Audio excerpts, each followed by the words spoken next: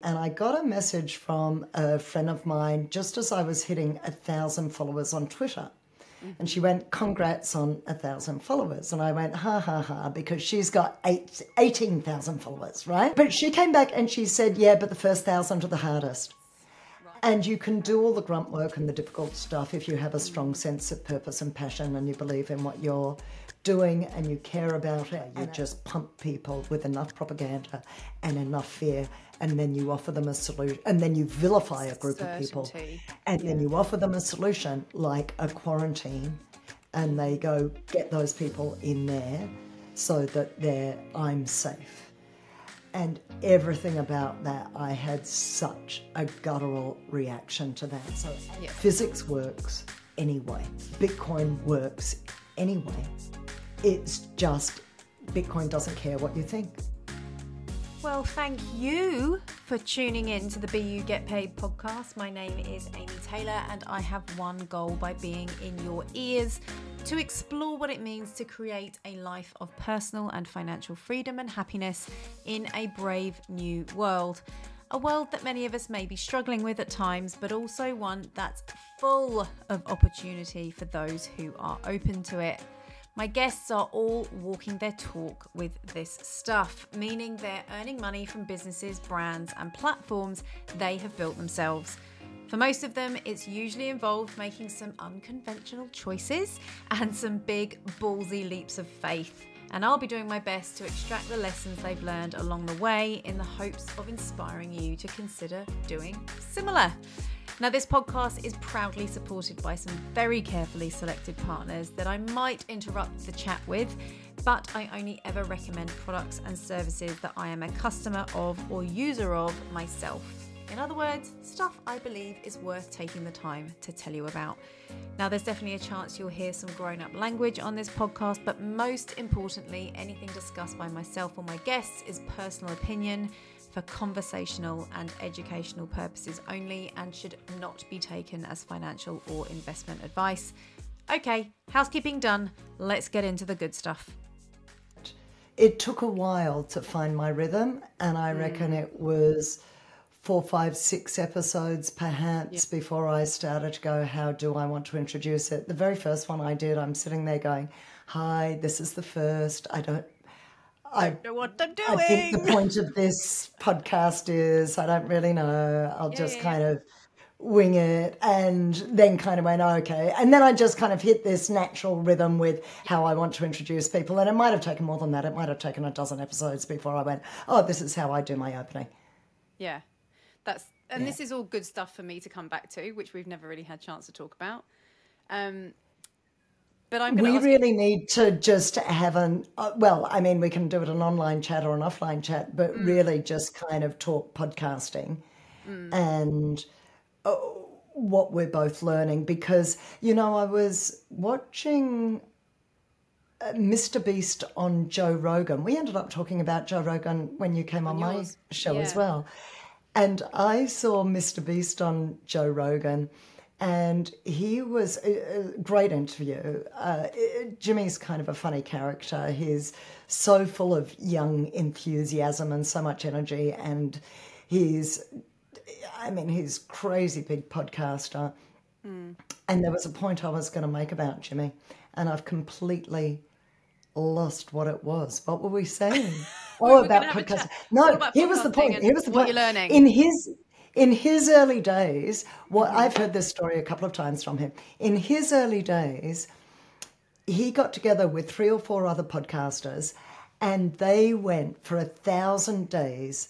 The 3 or 4 of them would get online with each other 10 hours a day or more, and they would do nothing but talk about podcasting techniques and experiment with thumbnails and the brightness of the thumbnail and the cutting technique. I mean, they're doing a different kind of podcast to us because we're just doing a conversation and an interview.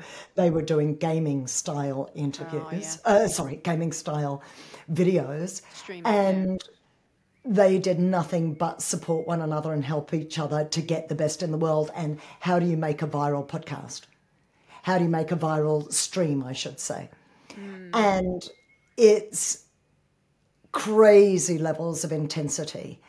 And to this day, Mr. Beast can get online with anyone, help them with their channel, give them some tips, give them some mentoring, and take them to at least, quadruple their subscribers and their income with, and a lot of that information is out there. He's recorded a lot of that stuff. He's really open with it because he knows nobody can beat him. Nobody can possibly beat him because he's so devoted. He is so dedicated to the channel. He's so dedicated to churning out great content. And he just knows nobody can match him. His passion is just unrivaled. He is so in love with YouTube. He's so in love with streaming. It's crazy.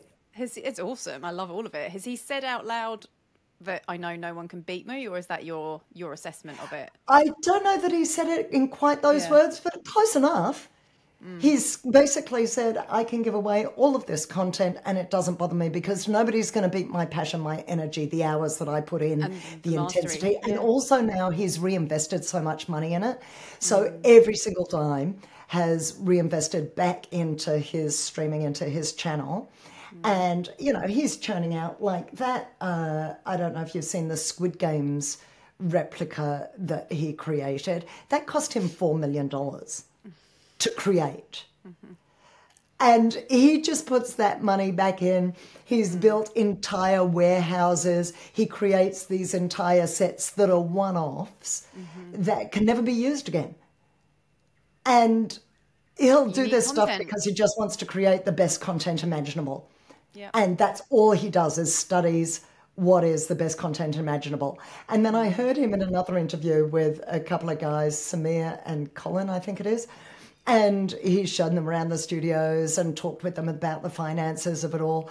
And he was just, all he said he must have said it 50 times. I was listening with my son. And he must have said 50 times, I just need to make good content. The key to YouTube is make good content. If you want to make money on YouTube, make good content. Focus on making good content. If you want to make money, period, right? On any platform, it's make good content. But I think people underestimate how much work is involved in any, especially if you're learning from scratch. And then, certainly in my experience, I've done it, and I've watched lots of people I've coached do it. They try and be everywhere, and then your full-time job is just content creation rather than any kind of skill or value that you have to provide. If you're mastering a skill or you have a business and you want to create content to promote that business, it suddenly becomes people are full-time content creators without actually having any expertise. And now that's what we're seeing is kids saying, I want to be a YouTuber. And okay, and what's the value that you're going to create content on YouTube about? And so with Mr. Beast, it started off as I've learned a lot about him just listening to you. It just sounds like with him, it was a passion for gaming probably first, and then just sheer hours and volume, which can go clearly goes a bloody long way. And then the dynamics change when you start making money, right? You can reinvest, you can hire people, you can duplicate. You've just got replicable stuff that can just be scaled. But when you're starting out, it's hard. It's time-consuming. That's exactly right. And it's a lot of grunt work at the beginning. And I got a message from a friend of mine just as I was hitting 1,000 followers on Twitter. And she went, congrats on 1,000 followers. And I went, ha, ha, ha, because she's got 18,000 followers, right? Right. And I went, yeah, good on you from, miss 18,000 followers. There we and go. She went, compare ourselves immediately. Yeah, that's right. Yep. But she came back and she said, but the first 1,000 are the hardest. Right. And that thing of just getting started, and you can really see it as you start to get, there's this kind of virtuous spiral of you start to get a bit of a reputation that allows you to go to some bigger names. For instance, in our case, now this is different to what value have you got to offer. So now we've got two different discussions going on. Yeah. So in the case of Mr. Beast, it was he just had a passion for YouTube and for gaming, and then that broadened out into a whole lot of other. Now he does I'm going to bury myself for 24 hours in a glass coffin, you know, Now or I've got we're this going attention, to I'm going to do radical, weird stuff. Yeah. totally radical, weird stuff Yeah. with his mates that know how to make great content and how to be good on camera. And he'll do like 7 days on a desert island, and they'll turn it into a half-hour video. So he's really like just absolutely cherry-picking the best of the best, and goes to all that cost for this really quite when I say simple, not at all simple, but quite succinct video that gets the hits. But there's something about when you can, as you said, you can reinvest and then you can scale up. And I've noticed that Peter McCormack now is branching out. He was actually saying recently that he regrets calling himself what Bitcoin did, because he wants to speak to people outside of the Bitcoin community. Yeah. And of course, I'm going to have the same problem at some stage, which is my podcast is called Bitcoin People. And so that ties me into the Bitcoin community and what happens when I want to start going beyond, beyond that and expanding out. You start a new channel, which is again what Mr. Beast has done, and created different channels for different things. Well, So, I don't know. There's ways that you could potentially leverage going back to some of the Bitcoin people you've spoken to and see what they have done with their newfound riches, perhaps. Like documenting the way those lives are changing because of being a Bitcoiner, right? That's something I thought about, because I didn't want to only talk to Bitcoiners, but I found that to get started, it's been helpful for me to craft my conversation, to pull in all the topics that I want to pull in, because the Bitcoiners I've spoken to and connected with just have the same lens of what I'm trying to get across to people. But I don't want to only talk to Bitcoiners. I in fact, whether you were a Bitcoiner or not, for everything we've just spent 10 minutes talking about wouldn't have mattered, because it's about starting. It's about getting started, taking the baby steps, realizing there's a crap load of grunt work at the front end, but you will reap the rewards later. So I'm actually really glad that I hit record and we've had that conversation, because now we can start. But I will absolutely leave that in. I was just looking up Mr. Beast because I've obviously heard of him. I've seen very loud video to start with. I was looking. So he's got 179 million subscribers. I know, right? That's what 2012. So he's been going 11 years. 11 Yeah, and a half years. and he was, I think the first couple of years were deleted. For some reason, I think he went through a phase in his late teens where he felt embarrassed about his early teens, and he dropped the first 2 years worth of videos. So it's kind of crazy stuff. But, what's kind of interesting is where it potentially leads, because you and I have talked about affiliate links, and we've talked about sponsorship and the difference between those, and that there's affiliate links is absolutely where you need and want to start. And over time, if you get that traction and you get the reputation and the credibility, then potentially you can look into sponsorship deals. But an idea went through my mind recently, right? I've got a girlfriend who makes perfumes. She does these beautiful organic perfumes, and they're all natural. And can I say the name of it? I'm not actually. Please do give them a plug. Her, we want people to get paid. Right? Yes, absolutely. She's here in Australia. The name of her product is Kiss My Body. So it's a great name, and I've got this idea that I want to do with her, right? Because I want to set up an affiliate link with her. I think it will help promote her. It helps, I think it's a great product to promote. And I had this idea that was going through my mind that some people think is funny and other people just think is really off-putting, right? I'm going to go. So if you're listening to me, you've heard your voice. If you're watching me on YouTube, you've seen my face, but what you don't know is I smell great. Amazing. You're a natural marketer. You don't need my help. And so I've got this whole idea, and then I was going to finish off and go, beautiful, organic, natural, kiss my body. You can kiss your partner's body without getting toxic fumes, and getting sick, I would like to interrupt you at this point and vouch for the fact that Carri absolutely kisses her partner's body, because she did a very passionate goodbye, almost on camera, just before we started recording. So please carry on. I'm just vouching for proof of work. Yeah, almost caught on camera, and I shuffled him off stage. He's going away for a 10-day meditation retreat. I wondered And if so it was he's not something even like that. Yeah, okay. he's not even allowed to have a phone or anything, so we're not even going to be in Aw. contact.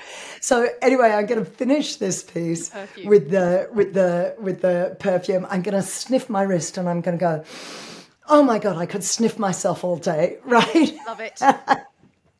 And some people think that's really off-putting, and some people think it's funny, and I don't know whether it's going to work or not.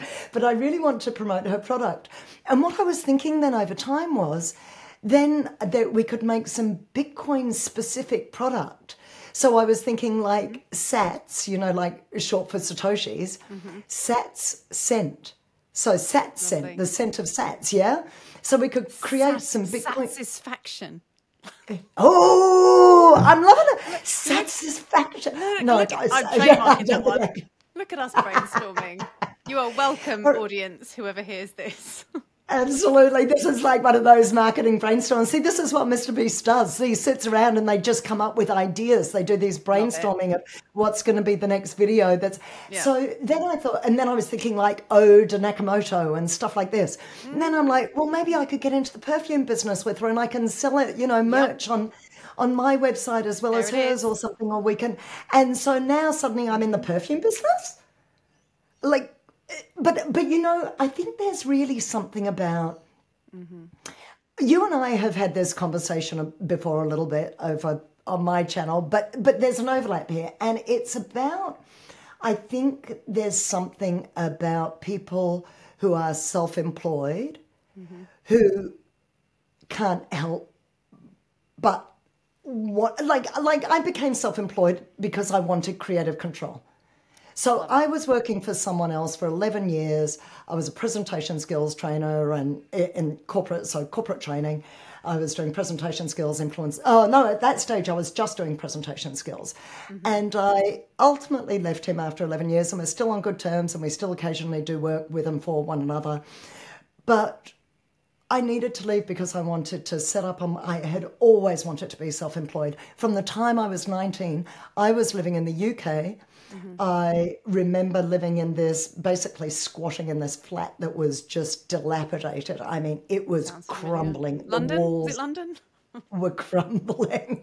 It was in Notting Hill, of course, the Aussie in Notting Hill. Well, if you're trying to live in Notting Hill as a student teenager, then you probably will be living in dilapidated.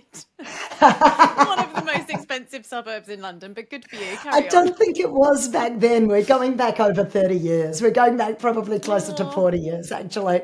Still nice. So it maybe not quite. But I remember there was this series in the newspaper. It was a magazine that came out every week, and it was about self-employment and how to start your own business. And I remember collecting those magazines, and I hole punched them and I put them in a little folder.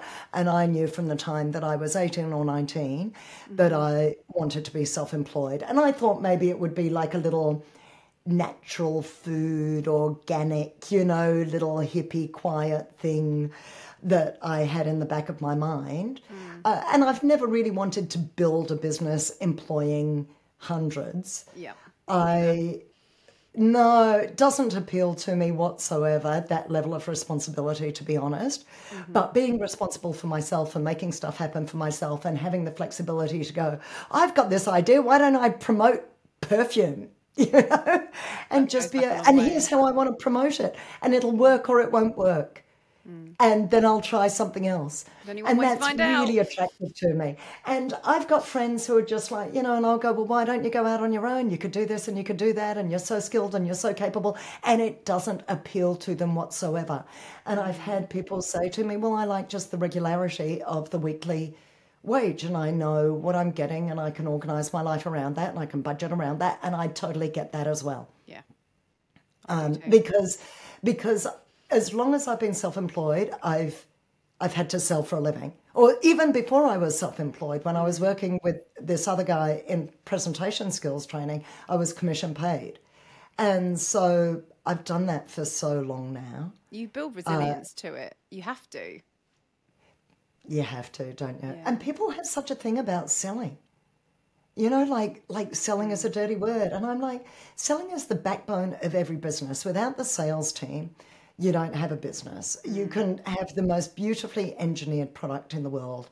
You can have the best service in the world. But unless you can sell it, nobody's going to discover it. Nobody's going to know about it. Nobody's going to buy into it. Nobody's going to try it. Nobody's going to use it.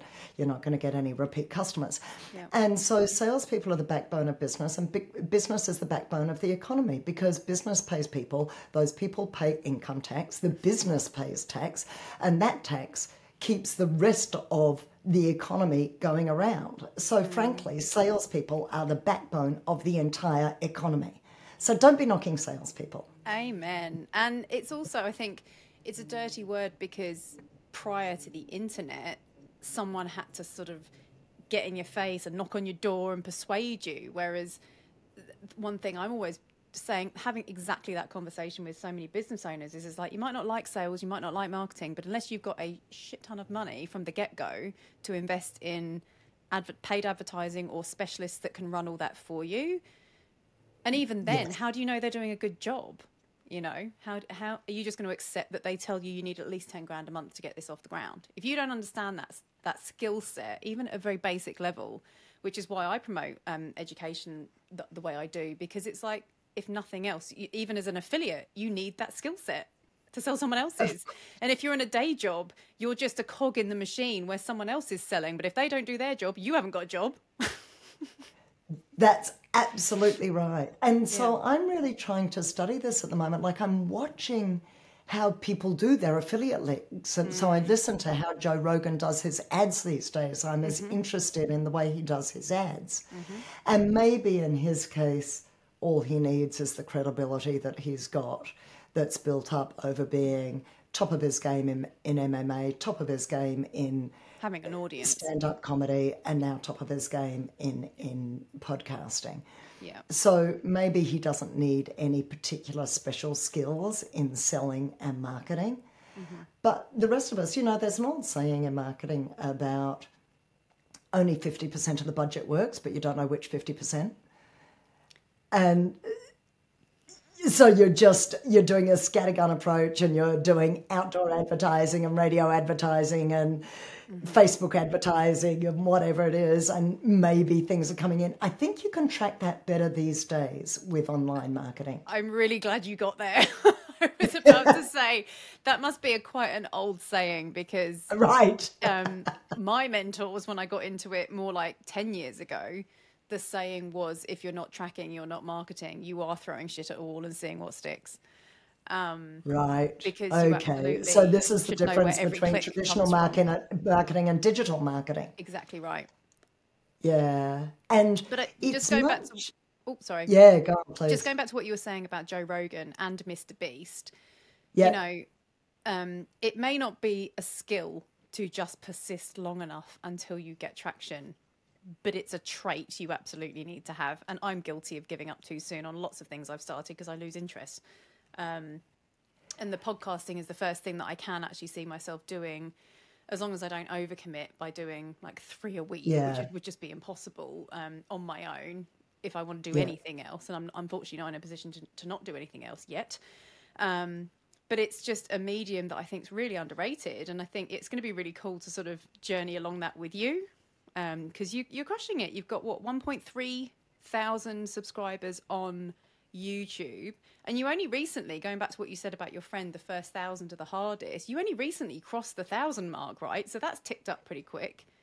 Yes, and there's a little bit of ebb and flow and luck with that, because you just don't know. It's like it'll go flat for a while, and there's just a few people dribbling in here and there over a few weeks. And then suddenly you'll have a guest that you didn't necessarily anticipate was going to be really big. And then suddenly a flood of kind of names come in, and a few drop off here and there, but seemingly not as many that come in. But I just want to come back to the point that you just made about thinking that you've maybe given up on some things too soon, because my son said this to me recently. Now, admittedly, he's only 15, so how much has he tried that he's given up on? But he said, I'm not following things through. I get these ideas, but I don't follow them through. And I haven't actually, but it's been playing in my mind, I haven't actually played this back to him yet. But to my way of thinking, things have fallen into two categories for him. Things he has absolutely followed through. So he's got quite a thriving business in Lego trading. Your 15-year-old son has? Yeah, 15-year-old son. He's just picked up a part-time weekend job at a Lego store. So where he's got the passion, he's absolutely all in and he completely follows through. And there it is. He does my editing for the podcast, or he does the thumbnails these days. He doesn't do all the editing.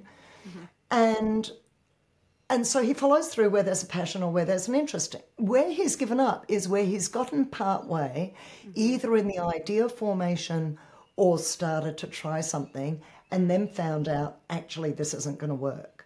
Either because my time won't allow me to follow this through properly, or it's actually not a profitable idea, or it just doesn't capture me enough for it to be a passion for the long term. Yeah. Therefore, it won't be sustainable. Therefore, sunk cost fallacy, why would I put in more time grunting away at something that doesn't capture me? So I do think it's got to be something you've got some natural passion for, and so, where it's not, and you talk about this, it's got to be something that you find easy, not in terms of, yes, there's a fair bit of effort involved and there's a lot of fiddling around with the admin or with the technology or with the bits you don't like, or recording the affiliate links or whatever it might be.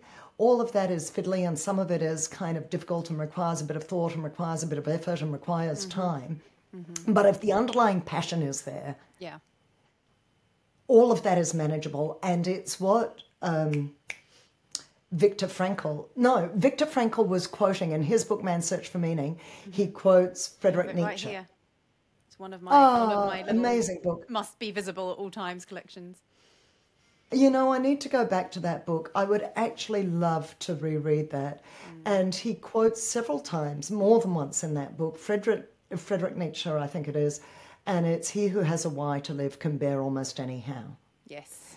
And you can do all the grunt work and the difficult stuff if you have a strong sense of purpose and passion and you believe in what you're doing and you care about it, and at least half the job or more than half the job is joyful for you.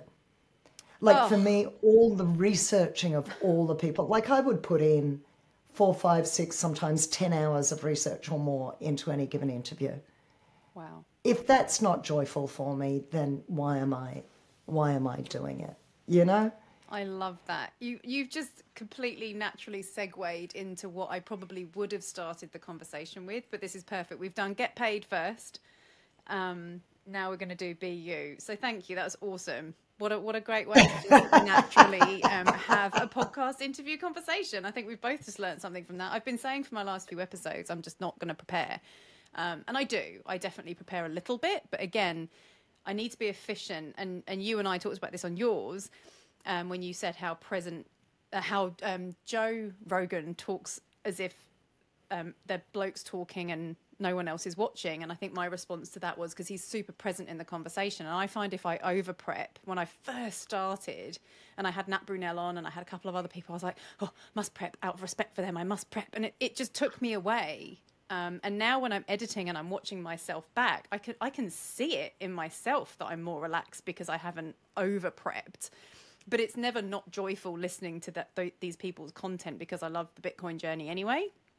And it's like we've all probably said, you start to just see it through your own lens naturally, but you've got to keep going and keep making content to find your voice, to find your angle. So I think so much of what you just said is so spot on. And it'll be interesting to see where both our podcasting journeys go, because we're in completely different fields, completely different angles. But I think you're right, that underlying passion and interest is where you lose yourself in 10 hours of editing or, reading or listening to prep for a guest. But it's interesting that you just brought up Man's Search for Meaning and Viktor Frankl, and was Friedrich Nietzsche, is it Nietzsche? I've seen a few of his Nietzsche? I don't know how you pronounce it. Look, I'm guessing it's German, so neither of us are going to get it right. Was he, I was going to say, was he also a Holocaust I don't think Nietzsche was. I think Nietzsche was before the Holocaust time. Okay. I actually don't know the timeline. And I'm thinking that Viktor Frankl is quoting it because Viktor Frankl was writing after the war. Yes. But I think he's quoting Nietzsche from well before the war. In fact, I'm thinking maybe even previous century. But I could be wrong about that. But I think that's kind of one of those timeless things, isn't it? I just think he who has a why to live can bear almost anyhow throughout the ages if you're doing it for your family, for your community, for some people, for their country. Absolutely. It becomes more bearable. And it's something that Sam Harris has talked about a lot. And I've gone off Sam a bit of recent times. But he talks a little, he's always talked about that idea, I think it's his idea that if you're in pain at the gym, it's like you're pushing through and there's a purpose to the pain. Whereas if you're in pain because you've done an injury and you're just walking around in constant pain, there's no purpose to it and it makes it much less bearable. Yes. And if you can't find a purpose for life, I mean, I think this, for a long time, I had no purpose in life. And that was really hard. And I was reading kind of Viktor Frankl in the day, but I was deeply depressed and suicidal for an incredibly long time and trying to find a purpose and had no purpose and could not find one. And that was even when I was doing very well in my work. I was really popular as a trainer, really well respected, building a kind of a business, but it wasn't purpose enough for me in terms of that deeper truth of what's the meaning of life. I get that I'm contributing, I get that I'm making a difference in people's lives, and it doesn't feel like enough. It's a purpose at one level, but it's not a big enough purpose to make me want to get up every day. I'll get up every day to do it, and I'm good at it, and I find joy in doing it, and then I come home. I mean, maybe it was also whilst I was single and in and out of very dodgy relationships. Was it pre or post having your son? I think it lasted for a few years even into having my son. And what it transferred into there, and I really tried to keep this out of the home, but it was there, was, oh my God, what kind of a world have I brought him into? What was I thinking? Yeah. And it's not fair to him, and I had no right to do this to him. God, so then you're punishing yourself as well on top of that for doing the and thing that we're kind of meant to do, especially as a female. Wow, yeah, that would not have been a good place to be. No, it wasn't. And so I had this whole thing that I needed to work through everything psychologically and spiritually and whatever. And I never let myself go on to antidepressants, and I did that only a few years ago, and it was only for a couple of years. And it's completely changed everything. It's like, I can just get up in the morning and things are just okay. I'm a big proponent now of antidepressants, not necessarily too young, certainly not in childhood, but for me, I think they rewired my brain. And it was just an amazing transformation from getting up every morning and forcing myself to try to do affirmations and meditation and exercise just to stop myself from being suicidal that day, through to I just get up every morning and right, let's get on with the day. Like, no, some days are good, some days are, things go wrong, but I'm thinking this is how normal people kind of go with it. So I get the sense of purpose and meaning. I don't know that it's the answer to the be-all and end-all. Even though I got, through Buddhism, I got a greater sense of purpose again. And that kind of the need and want to awaken to the truth. And I've had some experiences of consciousness, of being consciousness. And that rocked my world and that changed everything for me. But in terms of day in and day out, I can do meditation and it can give me peace for a period of time. But it doesn't fix depression. That's been a really interesting journey for me through it all, is going, okay, I've done all the psychological and all the books and all the pop psychology and all the, and the spiritual and the meditation and the so on and so forth. And ultimately, and I did try everything. I don't feel like I should have tried harder. I feel like I devoted my life to trying to fix myself for at least 3 decades. And then I did antidepressants for a couple of years and it changed everything, Oh, I love that. No. How did I not discover this sooner? Yeah, Why wouldn't I let myself? That's so important to talk about this as well, because there's a lot of Bitcoin community, like any niche or community of people, has its extremes, right? And there would be a lot of people that could assume, my partner is one of them, assumed, having gone to his first meetup with me recently when we went out camping a couple of weekends ago, you've got anyone and everyone in the mix, right? And there's a couple of people that will look up and go, oh, no chemtrails this morning. And then there's a couple of people that have been off on a walk and where they're not supposed to go because of Aboriginal ownership, custodial, all that stuff. So we had a conversation with someone about that, and they didn't even give their real names. They gave their pseudonyms and therefore avoided getting arrested or worse. I don't know. But you've got this cult/culture in Bitcoin, like you have in many communities.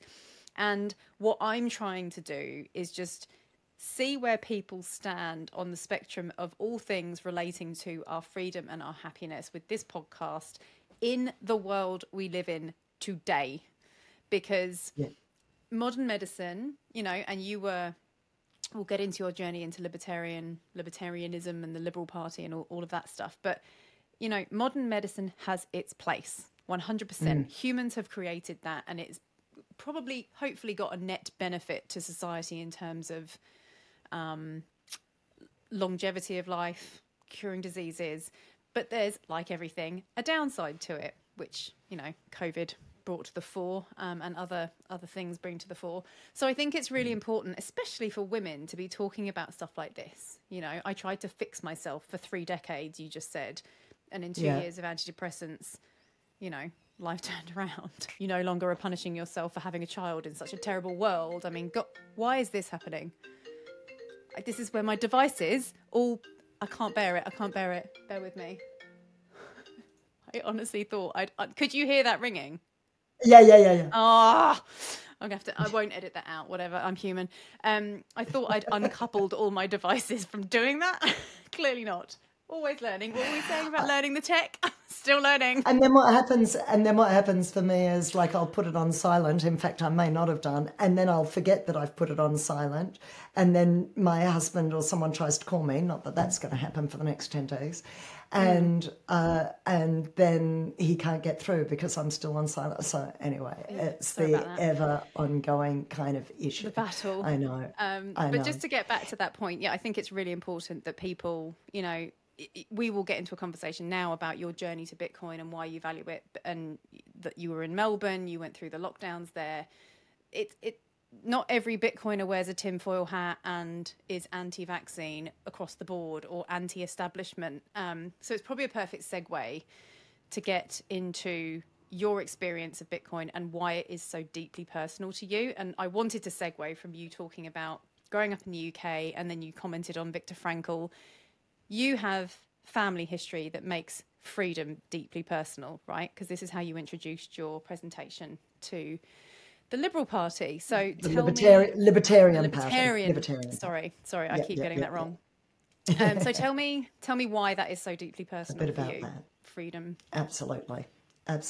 So, okay, where's a good place to start there? So what you're alluding to there is that I'm Jewish. So both my parents are Jewish. My mother was brought up in the UK during the war. She was about 5 years old and being bombed in London. She had 2 older brothers, about 10 years older, and they were both flying in the army, so they were both in the war, and she had cousins in concentration camp. And so I was brought up with some pretty brutal stories of the Holocaust. I was never really particularly buffered or cotton-wooled around that.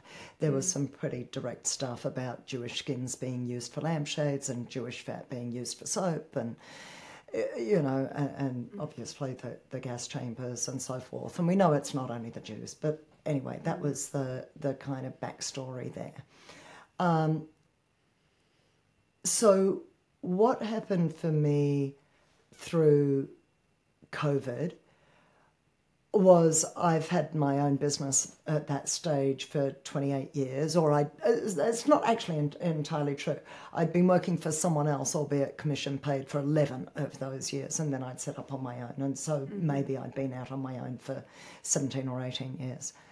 And left my own devices and perfectly happy and always been a good citizen and always assumed that the government were inept but not malicious, that mainstream media were somewhat trying to uncover the truth, tell true stories, be journalists in the old-fashioned sense of the word, investigative journalists as they, at least a cohort were once known, and even large business. I do corporate training for large business, and people are good and they're just trying to make a living and they want to make a difference in the world and they believe in whatever it is that they're involved in, whatever business they're involved in. And what happened for me through lockdown was I was contrarian from the start. I seemed to have a different point of view. And I think that was for two reasons. Well, I don't know why I perceived it so differently. I realised very quickly my experience was very different from those around me. Having a kid at home, getting 3 hours of school a week was very different from most of my friends who didn't have children. And I had quite a lot of friends without children. So they didn't have... Is that because you were homeschooling him? Sorry. No, he was at public school. You're talking about during lockdown, he was at home 3 hours. Wow. Oh, yes, absolutely. Sorry, yes, I should have clarified that. So he'd gone from normal public school, primary school. He was in years 6 and 7 for so the end of primary and the beginning of high school. During lockdown, and primary schools in particular, he got 3 hours of schooling a week online. And so at the same time as I lost my business and I'm trying to pivot and I'm trying to go online and I'm trying to create a new business, which is basically an online training business, and record pieces and get the equipment and how do I work it all and how do I pre-record and how do I do online stuff and so forth. I'm also trying not to let my son lose a year's worth of education, which turned into 2 years worth of education, and trying to help him and support him. It was just ridiculous the way the education thing worked. The schooling was insane. But so because I was having a different experience right from the get-go, and also I don't know whether I was exposed to different content or ideas or material or articles or blogs or I don't know what was going on, but I was hearing stories from other countries that seemed to clash with this. Like I was going, and what I was seeing was that there would be information that would come out that would offer a different point of view, and then suddenly that voice would get shut down or censored or deplatformed. Yeah. And I'm like, well, hang on, what happened? We were starting down the line of this, and then this happened. And I was doing some work at the time for a company so I was doing some online strategy days and planning for, I can't even remember, they run the telephone operation for essential services, for emergency services. Yeah. And I knew from them there was an uptick in suicides. And if I mentioned it, everybody poo-pooed me and kind of went, you're being a conspiracy theorist, and piled on and said, no, that's not true. We've got the official figures on that. And I had people in the industry. So I've got friends who work for the coroner's court and they pick up bodies. And they know what's a suicide and what isn't. And they were seeing an increase in suicides. And then I heard from one of the people inside that industry that Tobin Brothers, who are a funeral business, had been gag ordered. And so I'm hearing this stuff on the one hand, and none of it's being offered through the mainstream media. And all I felt was this sense of something's not right. Things are being, I wouldn't use the word covered up, but not being reported, and seemingly deliberately not reported. And so I remember putting out a tweet one day, or a Facebook message. I don't think I was really on Twitter at the time. I wish I had been, because I would have found some like-minded people. And I put up something that just said, there seem to be girls are missing their periods with the vaccines. So this is at the time of the vaccines. Now, is this something we should be worried about? I literally posted it as a question. And my cousin, who's a doctor, posted an article that said, this should answer your question. And the title of the article was For the Conspiracy Theorists. And so I'm being called conspiracy theorist left, right and centre. And I'm like, and I kept trying to deal with it as questions, and I just kept getting piled on, and I just kept getting told that I was hateful and angry, even as I posed things as questions. And that made me hateful and angry. For a period of time, I became very hateful and angry, and I'm not sure that I'm entirely over parts of that, but it's healed a great deal. So, and then the mandates, and the thing with the vax mandates that really bothered me was the degree to which the unvaxxed were being vilified. And I wasn't unvaxxed. I really didn't have a problem with getting vaxxed myself. I just figured my body is really strong for whatever reason. I just have an incredibly robust immune system. If I get COVID, I think I'm going to be okay. And if I get vaxxed, I think I'm going to be okay. Yes. My husband had a small reaction, but it was okay after a little while. My son had a short-term reaction, but I really resented having to give it to my son because, A, we knew that kids weren't getting terribly sick from it, and B, we also knew that boys, from the Israel experience as it happens, were getting myocarditis. Teenage boys. Worse. Yeah, I did all that research on kids too. And I got really upset. And then we started to hear things. So the way the unvaxxed were being talked about, the way they were being portrayed in the papers, and then we're looking at quarantine suddenly, and then we're seeing people go, I don't want those dirty, filthy, unwashed, unvaxxed people anywhere near me. Stick them in quarantine. And I had a guy called Spike Cohen on my show recently, and he's actually going up this week. And he said he explained it really well, and he said, that's how you see it turn really quickly. You just pump people with enough propaganda and enough fear, and then you offer them a solution, and then you vilify a group of people. And then you offer them a solution like a quarantine, and they go, get those people in there so that I'm safe.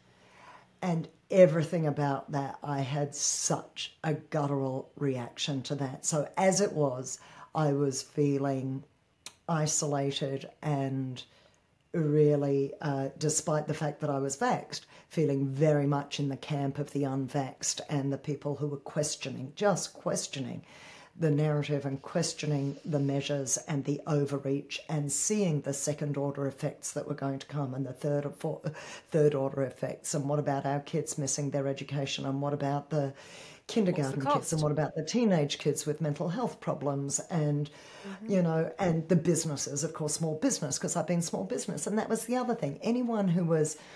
and Gideon Rosner said this on my show recently, there were two Australias, there was two classes of people. Well, globally, there was the laptop class and there was everybody else.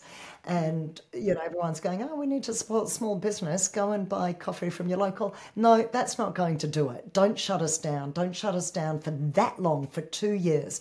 Don't shut us down on short notice over the Valentine's Day long weekend for the florists when they've already bought their flowers. That is their biggest weekend of the year by far. That's what, that's what they live on for half the rest of the year, is their Valentine's Day profits. And the fact that nobody gave a toss it was all about keep me safe. And all those kind of the virtue signaling, I care and I'm compassionate. I'm only compassionate if you've got a different coloured skin. I'm not compassionate, if you're small business, if your teen is in trouble, if you're a parent in a standard middle class family, you don't deserve my compassion. And this is what Spike Cohen was saying. And so in that time, the only reason I really got involved in any of this was because a girlfriend of mine had done really well in the crypto bull market of 2018. And so I went, well, I need a new income because this is really difficult to do online. And it was okay for the first year. Actually, I did everything online. And then the second year we opened up. Clients would say, let's schedule live again. And we'd schedule and then we'd shut down again. And then we'd reschedule when we opened up again and then we'd shut down again. So it was really the second year that killed it. My girlfriend had made this fortune in crypto. And I went, I'm going to do that. I'm going to start trading crypto. And then over time, I realized the difference between crypto and Bitcoin. And then I went down the Bitcoin rabbit hole and realized what it meant in terms of freedom. And then I heard people in the Bitcoin community talk about libertarianism. And I looked up my local libertarian party. And I got involved in the local libertarian party. And then I realized how much government and government printing that increases the size of government, that allows them to do more printing, creates this kind of, sorry, I just caught a glimpse of myself. No, it's great. I'm just opening something whilst I'm listening to you. Carry on. Sure. And so I just, and then it was an epiphany because my mother was a gold bug. And so I'd understood the issues around government debt and public service and size of public service and the productive class versus the unproductive class and the leeches that government are fundamentally and the public service are. And then you've got people who are mediocre who think it's they're a better place to run your life than you are. And then watching the community turn to government to the solution whilst I'm thinking that government is the problem. And it just split me to the degree that I was perhaps differently wired already because I was someone who always wanted to be self-employed, always wanted creative control, always wanted that responsibility, or It goes deep. Plus there were elements. Sorry, what's that? It goes deep. It goes deep, and then it really created a schism through that, and the size of the difference between the way that I think and many of the people around me that was covered up by peaceful, easy times became blatantly obvious when I had a different point of view during that whole period. And then it also became a matter of necessity to connect with the Bitcoin community, which is frankly why I started the podcast, because I just didn't know anyone in the space. I didn't know any Bitcoiners. And even my girlfriend, who was into crypto, she was into trading. She wasn't really into Bitcoin per se. And so I then needed to connect because I really felt like I'd lost a huge amount of community. And I'd never felt so isolated. And now now it's really about an understanding of what Bitcoin can do to bring actually everybody together and to equalize the playing field. And it's a very unifying technology. And regardless of the fact that I think differently to anybody else, and regardless of whether anyone actually gets the value proposition of what Bitcoin can do in terms of equalizing opportunity in the world, and I mean for the global south as well as for the lower and middle classes of Western society, in terms of equalising opportunities for everybody, regardless of where you lean politically, regardless of what you think of lockdowns or mandates. Bitcoin is going to equalise regardless of your beliefs. Yeah. So it's sort of like, it doesn't really matter what you believe about the earth, whether it's flat earth or whether it's round. If you get in a plane it's going to obey the laws of gravity and the laws of physics and the laws of aerodynamics, regardless what you believe. Yes. Physics works anyway. And so Bitcoin works anyway. It's just Bitcoin doesn't care what you think. In the most positive sense possible. I don't mean that as in it doesn't care. It's a protocol. Of course it doesn't care. It's like the internet. The internet doesn't care what you look up. It just works for you no matter what you're looking up. The way honest You will money... find what you're looking for. Yeah. You will find what you're looking for. And honest money will work for you regardless of what you think and what your opinions are. And so I think that's why it's such a great unifier, is it's not going to unify our thinking. You will still have people at different ends of the political spectrum, but the opportunity is much more equal for anybody once you've got hard money, once you've got honest money, once it's sound money that you can work for, that you can save, and that you can, where it's not being interrupted by the government. They can't print, they can't create inflation, they can't take the cost of living and the cost of housing and the cost of food out of your reach, and you can start saving with a predictability that food prices and house prices, and I think you said something very similar to this on my show, will be the same next year that they are this year. And Or less. I'm not going backwards at a million miles an hour because my wage can't possibly keep up. And now I've got to take risky investments in the name of trying to keep up. Wow. And what we've got is a nightmare.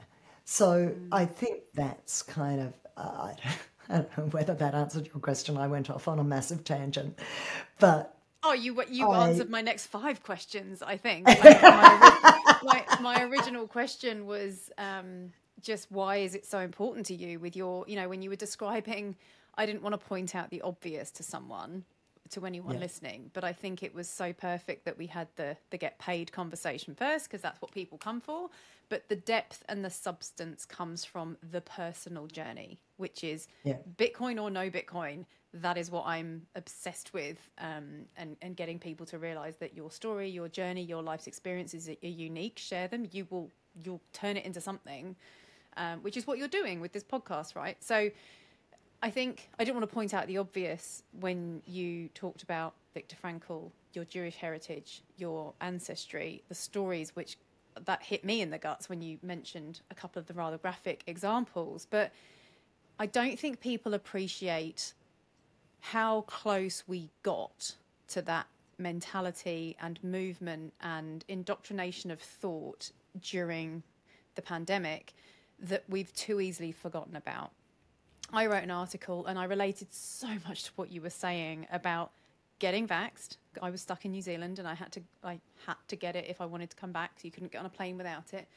And then resented it when my partner was discussing whether or not he should talk to his ex about their 6-year-old getting it. He was 5 at the time. So he was going to be right on the cusp of when they were rolling it out for 5 and over. And then it was going to be 5 and under. And I just...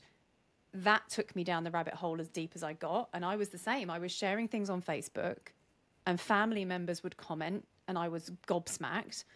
Then other people were sharing things that frankly were people who were generally quite quiet on social media. One friend in particular, I can remember sharing a comment, and he's kind of a passive user of Facebook. And he's a very, very soft, lovely, lovely person. And he made some funny, satirical comment about how the unvaxxed are all queuing outside McDonald's because that's the only place they can go. The drive-through is open. So they're obviously, I guess insinuating you're so bothered about a vaccine, but you're eating McDonald's. And I just thought that's the kind of, when someone who I know this person to be is willing to put something out there like that, it was frightening. Because of the lack of thinking or the lack of critical thinking as to you end up in a situation. And I wrote an article about the vax mandates from my perspective here. At the time I was in Queensland. And it was the same thing. It was like, how did the Holocaust end up happening? It wasn't just overnight Germany woke up and went, let's get behind this guy who's going to kill 6 million people, specifically Jews. It was 10 or so years of build-up, of movement, of promising people who were in a desperately poor situation because there was the Depression and the Weimar Republic. And I've only learned this stuff as a result of going down the Bitcoin rabbit hole, right? Yeah. And so when you describe that so viscerally, it's understandable why you specifically would feel so strongly. And that's where I think people just need to stop and pause for a minute and get into someone else's shoes as best you can. Because that the money is what drives us into those behaviors, and the money doesn't care what you think. It should just be fair. And it's that wonky that wobbly foundation of broken money that creates these movements that are frankly causing so much harm. I've just hogged the microphone for quite a long time, but I think the article that I wrote, I mentioned the Nazis, and people just piled onto that comment, and it was being used in a lot of examples for the same reason. And I just think you, as someone who has that Jewish ancestry, has so much more kudos to use it as an example and go, I grew up with these stories. Do you want to hear them? Yeah. Unfortunately, the word gets bandied around too loosely these days. Anyone who calls a man or who doesn't call a man a woman, or who calls a man and a woman is thought of as a Nazi these days. So it's kind of lost its impact. Gravitas, and we didn't get to that point, obviously. But to me, it got frighteningly close, and it was a shock to me. It was a shock to me. And you know what was a shock? Was the number of Jews who were completely behind it, and were all for the mandates. And this is where, again, the difference in thinking comes in. So a lot of the people I know who either didn't get vaxxed or weren't comfortable with the mandates, even if they did get vaxxed, were self-employed. And there is something different about people who are willing to take the risk of being self-employed, who just think outside of the square, who aren't part of the machine, who... There's just a different mentality. So my friend who has the perfume business ended up... we're actually very different politically, and yet we ended up in the same camp. And this is what I saw at the Melbourne protests. I mean, there was over 100,000 people there.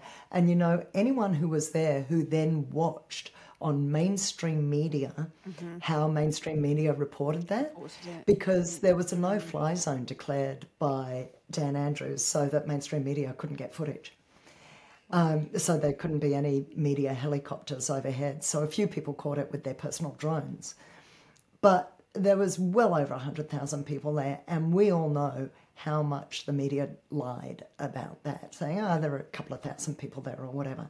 Yeah. But what was really interesting about that was you had old school hippies who are all about living naturally, who don't want to put this stuff in their body, through to,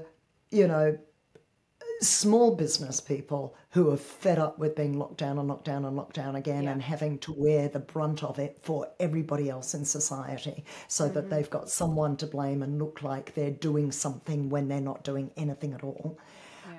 And then you had parents there who didn't want to vax their kids. You just had such a melting pot of different people there. And then you had libertarians like David Limbrick, who's a senator here in Melbourne, who I think senator is the right word. Or member of parliament at least. So it was really, there was a lot of people who found themselves thrown in together, just going, there's really something wrong about this. But you've said something there which is about the incentive structure. It's the kind of follow the money, and when the money is broken and the incentive structures are distorted, and large business doesn't get there these days by taking risks and being clever and being smart and running a good business. It gets there through crony capitalism and lobbying the government and building relationships with government and getting tariffs in their favour and subsidies in their favour and so on and so forth. So it's not true competition and it's not true capitalism. Yeah. And if we could change that incentive structure, which is what Bitcoin does, Yes. then you start to get some more equal outcomes. Yeah. The follow the money comment is really all anyone needs to do. But it requires work. It requires time, energy, and effort to actually go down the rabbit hole. And yes, you don't know what's true and false on the internet, but like we said before, you will find what you're looking for. So as long as you're thinking, I want to find counter arguments, you will find them. But unfortunately, people go as far as ABC News or CNN and just don't think for a moment, well, what is the opposite thought of this? It's exactly why I've recently changed my bio, because for coaching, it's the same. If someone is struggling with something or can't get a result they want, it's usually just a mental block. And I always am investing in coaching for myself, because you need no amount of books, podcasts, or YouTube videos will sit you down one-on-one and pick up on your bullshit and go, well, hang on, what about this? And that's all it takes. That's all it takes. And I appreciate the fact that we talked before about antidepressants, and there's a place for that too. But it's still our brain. It's still our brain and our mind that has us think and have opinions. And we have to be willing to rethink for the world we're in now, because it's a completely different place. And you don't have to look very far to see what's working and what's not working. And, I try and focus on the positive on my podcast by bringing on people like yourself and people that are making the most of the digital landscape that we're in. Bitcoin is one element of that, but it's one of the most important foundational layers, because it's how we transact. It's good to see another female so passionate. So you have joined up with your Libertarian Party. You're presenting. You're actually boots on the ground doing something about this, which what I love. You're not just out there creating content and talking a good game. You're actually getting stuck in and rolling up your sleeves at the human level in the real world, which I think is really important. I just want to finish up with one tweet that caught my attention. I think it's when I originally reached out to you. And then we'll wrap up with advice to your younger self, because this is a perfect intro to it. You tweeted after one of the meetups you'd been to. You said, I think I can say that I never truly exhale, speak my truth, and be myself the way I am around Bitcoiners. What a effing relief and a joy. Oh, it was the Bitcoin Bush Bash, which for anyone listening is essentially a let's go into the wilderness where there's no accommodation and camp, which I did recently just for the one night. I'm not sure how many you did, but tell me about that tweet. I think I can say I never truly exhale, speak my truth, and be myself the way I am around Bitcoiners. What made you say that, and what does it mean for you? It's probably not entirely true, because I have had one or two other groups of people over the years who I felt like I could be truly myself with. And certainly I have that with my husband, thank God. And so it's probably not 100% true, but certainly given the period of time where I have had to self-censor around so many friends and family. I've just been invited to a Rosh Hashanah dinner, which is the New Year, the Jewish New Year. Yep. And I want to go, but I've got a lot of trepidation. Simply because I know I'm going to have to self-censor through that whole dinner, and I'm just going to have to bite my tongue. And around Bitcoiners and libertarians, I suppose it's just being around like-minded people, even people with different politics. We agree on the root cause, and even though we may have different political solutions, we know what the monetary solution is. Yes. And the monetary solution makes the political solution irrelevant. Yeah. So I think it is simply being around people who understand the world the same way that I do, who understand the root causes of many of our problems that we face the same way that I do. And we can just get so embarrassing.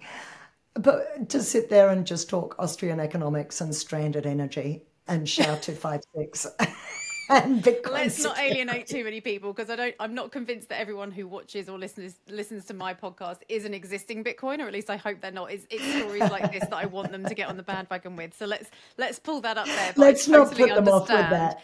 I understand, because the last podcast I recorded was with Ivan, who I actually listened to him on your show. Oh, to hear Ivan his over in story. Bulgaria. Yes. Oh, Yes. he's an amazing Isn't he? story. Incredible story. And I was talking to him the only prep I did for that was your podcast with him. So thank you. Yeah. And we had a different conversation, but the crux of his story is pretty compelling. And it was at that moment I just went, Bitcoin's personal. And unfortunately, I don't think if you haven't got ancestry like yours, for example, which is a very extreme reason to feel so compelled about the notion of freedom and something like quarantine playing out. It was when you were describing quarantine, I was like, that would be visceral for someone who has ancestry and stories about the Holocaust. That's intense.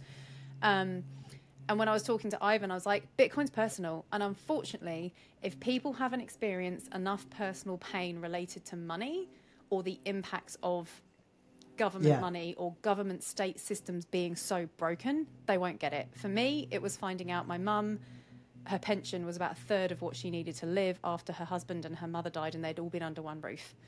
So I went down the pension rabbit hole and was like, why?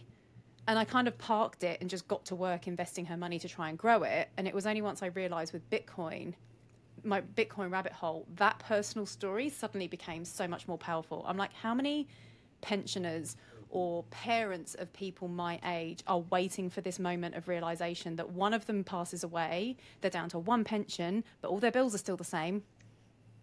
It just hasn't happened. The pain isn't there, so they've got no incentive.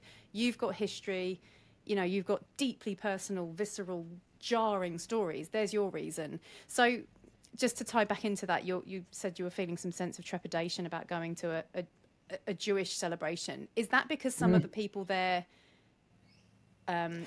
you're talking about the clash over COVID? I expect that they supported, I think they simply supported the measures lock, stock and barrel. Right. So I just think they're very left-leaning as a group of people. And I mean, if they're celebrating Rosh Hashanah and inviting people over, they're obviously practicing Jews. So at no point, I'm assuming at no point you've shared your take as someone who was raised Jewish or with Jewish ancestry to wake them up, because I would not be able to not say something. I don't know what's going to happen. I don't know what's going to happen. It's a biggish setting. There'll be quite a lot of people there, so it won't be the place to bring it up. For sure. I am starting to have those conversations with a few friends, and we are managing to find a way through our difficulty. So some friends are gone. With kindness and with love, because what's the point if it, we don't need more hate around it. Yeah, no, I get that. I think for me, it's my core philosophy is leaving nothing unsaid, which was something I discovered through a journey of personal development. And it's a pillar of my coaching, because I try and provide a space for people to say whatever they need to say for me, even if it's something they wouldn't dream of saying out loud. That self-censorship is, I think, one pathway to speaking your truth. Doesn't mean you have to say everything out loud in front of an audience of people where it could go catastrophically wrong. But I do think we need to be willing to look at how do we make progress as humans if we don't hear everyone's voice? That's kind of what it's built on for me. So whenever I hear someone share something like that, like I'm going to be at this thing and I don't want to say it, and it's like, no, you should say it, but at least start exploring how can I, because I wouldn't have known that about you until you mentioned it today.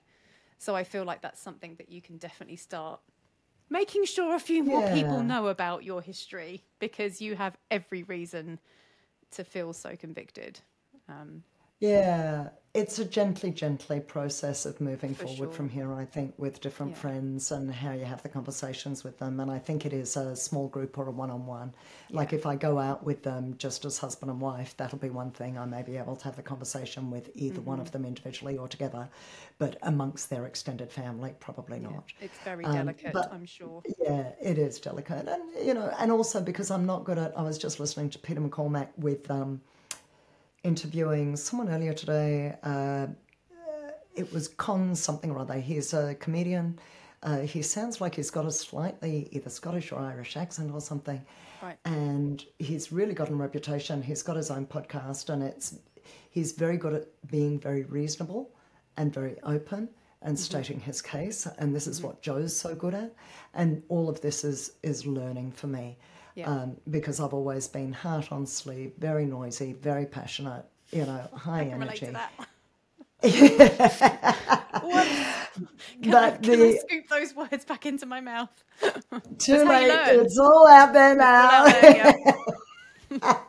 And so that thing of learning to be a little more restrained and contained, it's outside of my natural comfort zone, and I've never had to manage it so carefully before. I've always been very thoughtful about how I communicate with clients, and I've always been much more free-flowing. That's the nature of friendships, isn't it? That's what that's what a friendship is meant to be. And yet that's not what it is for me right now. I love that you brought that up, because I think, I'll let you wrap up. No, that's fine. That's fine. I was just waving. I think it's fascinating that exactly that. You're a communications mentor, coach, but yet we somehow seem to think communication is one thing over here in our work life and a different thing over here in our personal life. And that's in not those words, but it's a core underlying reason I'm doing what I'm doing now. Because the line between personal and business it blew up when the internet came around. And I think Bitcoiners really get that. So I'm super excited for you moving forward with your podcast, because I do think you are being fully you. There's always growth. There's always more scope to see how far we go with that. It's an emotional maturity journey as much as it is a business journey. But just to wrap up, what would the two pieces of advice I always get people to give their younger selves on being you and getting paid? So knowing yourself and knowing money. Two little nutshell nuggets that you want to give us. Pick an age, doesn't matter when, but knowing what you know now, what would you tell your younger version of Carri? The younger version of Carri, I would say, in terms of be you, the advice would be, actually, you are different. You are wired differently. That's not an illusion. That's not a matter of, oh, you just feel that way, but actually you're the same as everyone else.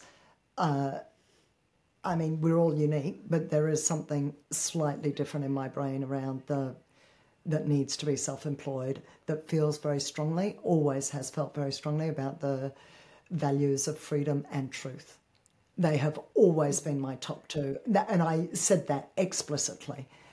Well before COVID and lockdowns. So that's always been true for me. And that actually does make me quite different in some ways to people around me. And if I'm not feeling like I don't fit in, my advice would be play to that strength and do find your people. There will be people in different corners. In terms of money, what would the piece of advice be there? I've actually played it reasonably well financially over the years. I've always been a saver, and I got the value proposition. And because I was in stockbroking actually for almost 10 years, I understood about varied asset classes and so forth. I think perhaps I would say something about taking a little bit more risk.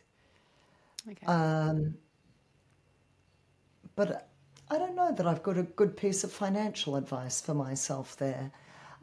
There is, it's probably something around the piece that you talk about, around limitation.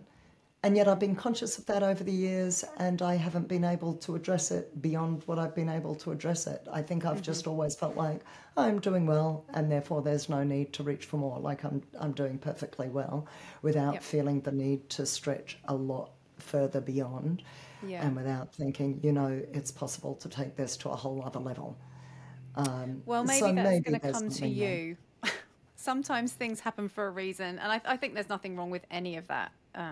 Because if being in a place of I'm doing pretty well keeps you safe and happy and providing for a family and, not losing your shit mentally or finding yourself ill from stress because of burnout or whatever, I don't think there's anything wrong with that. But I think you're now in a space with content creation and the internet where working smarter rather than harder is so possible. So I think if you just keep doing what you're doing, those opportunities will come and possibly exceed your expectations. So I'm excited for you. Let's hope that for both of us. Beautiful. Thank you so much, Carri. It was really good I didn't need to do anything at all. It was great. You're much better at being a guest than you give yourself credit for. Well, just to put that into context, Carri said to me in a message beforehand, I'm not the best at being a guest, but I better get better because I'm doing more of it over the next month. So I can safely say, I think you're a great guest. Just give her something to feed off and she'll talk. It's great. That's all we need to do as podcast hosts. Amy, it's a pleasure. You're a wonderful host and you're a gorgeous person. And I love what you're doing in the world. Thank you for having me on. Likewise. Talk to you soon. Hello, my friend. As someone who's not the best at finishing the things they start, thank you so much for making it to the end of this podcast. I hope you found it helpful. Maybe it piqued your curiosity on something new or even just made you smile for a few seconds. If any of those things apply here, then all my regular tech challenges and tantrums are well worth it to get this to you. If you heard anything at all that you think could help just even one other human being, there's a couple of things you can do that I would really and truly appreciate. Firstly, you can follow or subscribe wherever you're listening. On most podcast platforms, this is usually just a case of hitting a follow button or a plus sign on the main show page. This means you'll never miss an episode, which is hopefully a win-win for us both. Secondly, if you're feeling really generous, you can leave me a 5-star rating or review wherever you're listening. And lastly, feel free to share an episode with a friend on social media with any thoughts, feedback, suggestions, or even criticism. It's okay, I can take it. Just tag me using the handle @AmyTaylorSays to make sure I see it and can thank you personally. Any or all of these things genuinely mean more human beings see and hear these conversations. So again, thank you for being here and helping me with my mission with Be You Get Paid to help as many people as possible know themselves, know money, and be happy. See you next time.